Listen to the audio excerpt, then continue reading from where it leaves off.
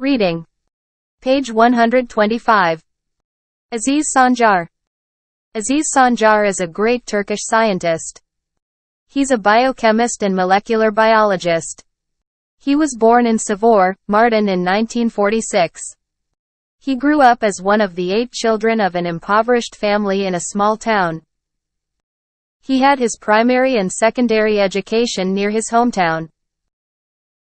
He started Istanbul School of Medicine in 1963, and he graduated from Istanbul University in 1969. Then he studied molecular biology at the University of Texas in the USA and completed his doctorate there in 1977.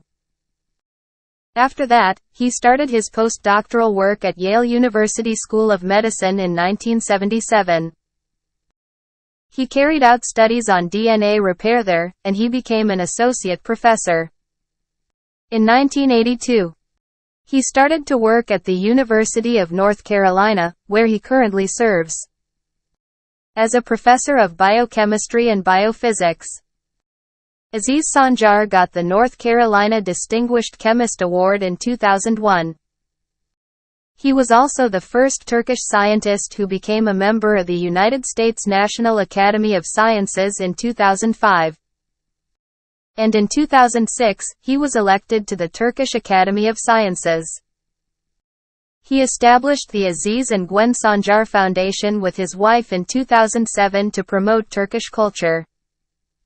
He also founded Carolina Turkish House near the university campus to support Turkish students there. Professor Aziz Sancar got the Nobel Prize in Chemistry in 2015. He was awarded for his mechanistic studies of DNA repair. He says, DNA repair is really important to protect the human body against cancer.